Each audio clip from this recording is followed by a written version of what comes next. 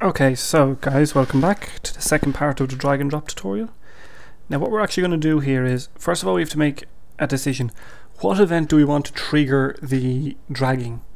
So essentially how this works is in Android is you use some kind of event, like a long press or just a press, a touch, that will start the drag. And then you use that to start the drag itself. So essentially you go like view a long press listener, and then inside that listener you actually physically start the drag. So what we're going to do is we're going to use a long click listener. So we're going to say on long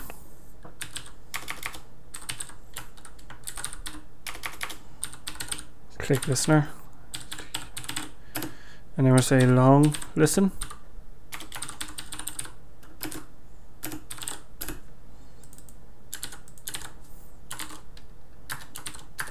And we're just going to set it up like this. I know we could do it by making a little class for it. We'll just import this and add our unimplemented methods. So we have our on long press listener, or on long click listener, and we're pretty much ready to go here. I'm going to turn it ready to go with the drag. So this is the view that we've clicked, view V. So what we can do is, in order to actually set this up, we'll get all our views that we want to put this on, view by ID dot text apple, and then we say dot set on click on, where's long click listener, there we go, whoops,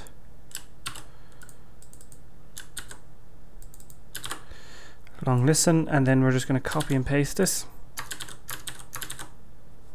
down along for the 4 views. And now we're going to say ID text dragon, text orange, ID text pair. Now you'll see what we'll do with text target in a minute. Okay, so that's all that done. We've got our long click listener set up, so they'll all use the same long click listener. So this view here, so we want to actually drag that view, and how you do it is you essentially say the view dot start to drag. Now unfortunately we need a series of things here. Okay, we need a series of items or objects. We need our clip data, we need our view drag shadow builder, our object, local state, and flags. Now the flags should be set to 0. They currently are unused in Android at the moment. We'll just set them to 0 and be done with it. I'm drinking some tea, by the way. I'm recording this at 11:20. So the first item here is the clip data. Now the clip data we're not going to use, but we have to have an object. So what we'll do is we'll just say clip data equals clip dot new plain text, and we'll just type in, oh crap, oh man, I've been doing PHP lately and I'm getting really bad with my commas, inverted commas. So now we've got that ready to go. So we've created our clip data. Now you're probably wondering, what's this? The next up parameter we need is a view drag shadow builder. What the devil is that? Well, the view drag shadow builder is, if you pick up an item on, oh, where would be a good example? Let's say a file manager app, okay? And when you you long press to pick it up, and then like an image moves with your finger, that's the image. So this drag shadow builder is going to be the image that's pulled with the drag itself, that's actually dragged along with it. So we're going to create, so in order to do that we need to create a drag shadow builder.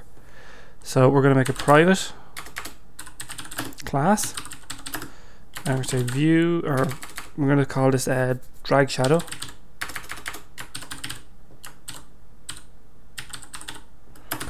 equals, or extend, sorry, view dot drag shadow builder, and there we go. Now there's a couple of methods I need to get here, and I'm actually going to open up the previous example I've done here in order to get the methods. Oh, hang on, I can just use this method shortcut. So if you press Control Alt S or Control Alt Shift S, you get this, and you can just override implement methods, and we can just tick tick, done.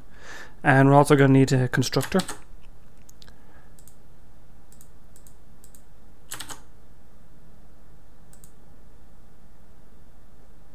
And we'll implement this constructor here. Okay, so we'll just say this is view, okay, and super view. Okay, so now we've got our methods in, ready to go. Just get rid of that, and we'll just move this back here. Okay, so now we're ready to go with our drag shadow. So what we're going to do is we're just going to make a light grey rectangle to follow us around so we can see what's going on. So in order just to draw a light grey rectangle, I suppose we could make a rectangle image in Photoshop, but what we're going to do is we're going to make the rectangle size depend on the size of the view being dragged, and it'll be half height, half width, so it's a quarter of the area. So what we're going to do is we're going to make a drawable, or color drawable, and we're going to call this grey box equals grey box. There we go.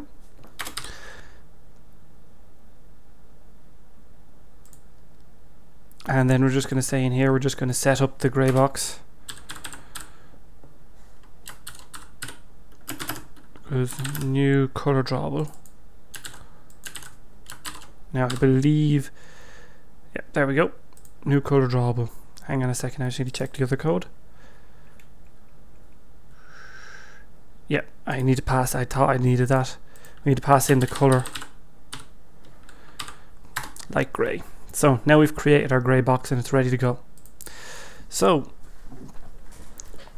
this view here, okay, so what we need to do is the view, the drag shadow builder, okay, when we create the object up here to pass into this method, we're going to need to create, we're going to need to pass it a view, which will be the view that was long clicked. So what we're going to do is now we can actually get this view by using get view. So we're going to say view v equals get view. So because we passed a view in the constructor, we're going to get the view. Now we could just we could just as easily say view v equals this dot view. You could use that method and just store it in there, but we're just going to do it this way. The parent class or the super class for this will store it. Anyway, so now we've got our view. So we're just going to create an int height equals v dot get height. So get the height of that view, and width v dot get width.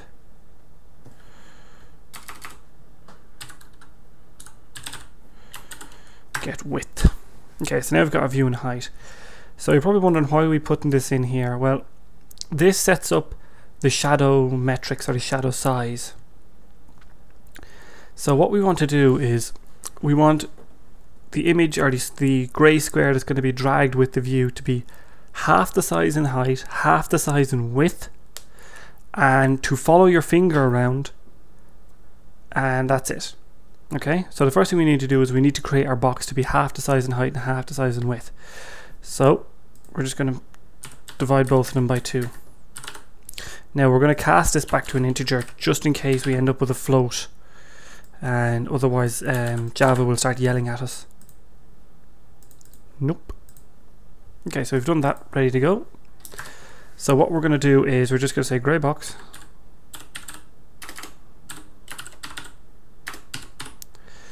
dot, yeah, I can't remember, I know it's set bugger, hang on a second, just gonna check what the method for that damn thing was again. I can't remember it off the top of my head. Set bounds.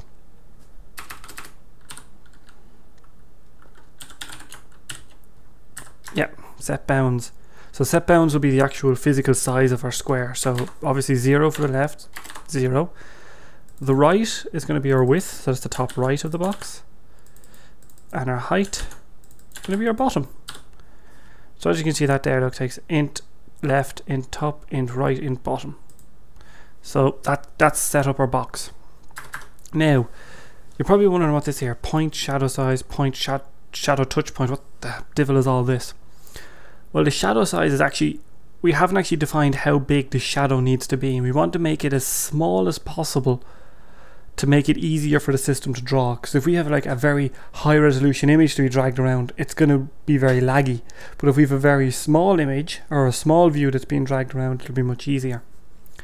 So obviously we should set the shadow size to be the exact same height as our box that we want, the color drawable. That way it'll be just enough to hold it all and it'll display everything we need.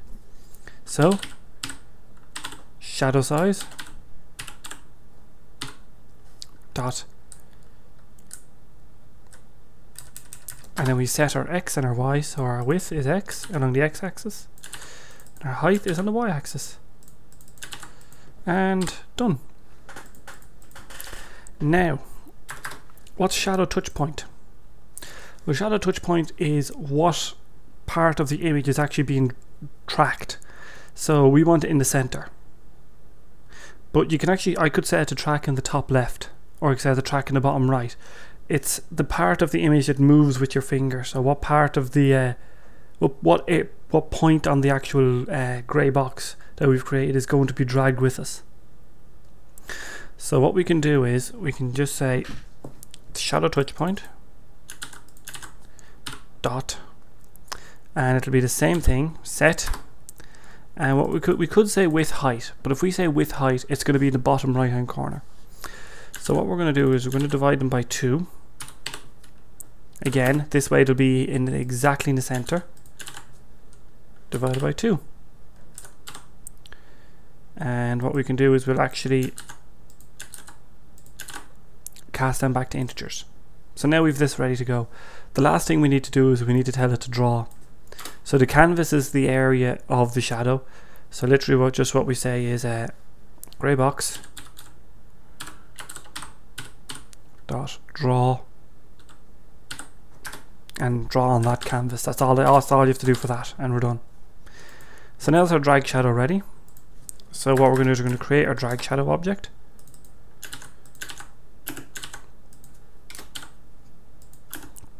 Equals new drag shadow, and we're just going to put our view in here, and then we can just pass our drag shadow in here.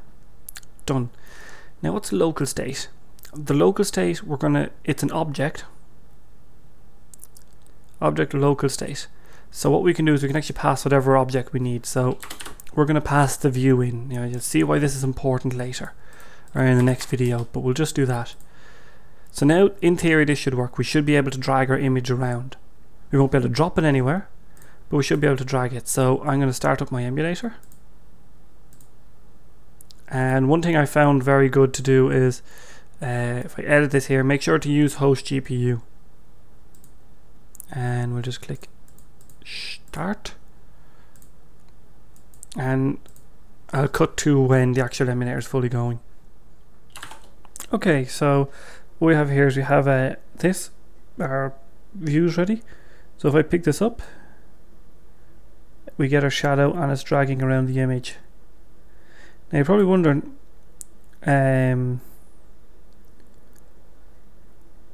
why on earth is it so small? Like, see that one's bigger? Well, remember, it's half the width, and don't forget the view height is don't forget, is all of this area here, because we've set the view's height to be dependent on the weight or the proportion. So it's a dragging around. Oop. And there we go. See how it's dragging around? It takes a second for it to come up because you have to long click. So what I'm going to do is I'm actually just going to remove this here, okay, and I'm going to set it to show you the effect of this.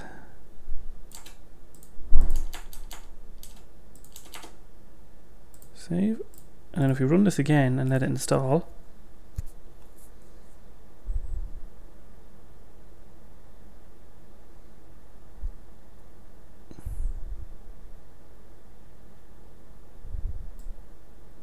see they're now in the bottom right hand corner because we changed the track point. Now that doesn't have a listener, remember.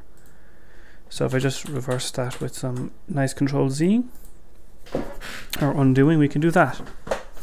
So that's that for this video. In the next video we're going to set up this drop target to actually detect the drop.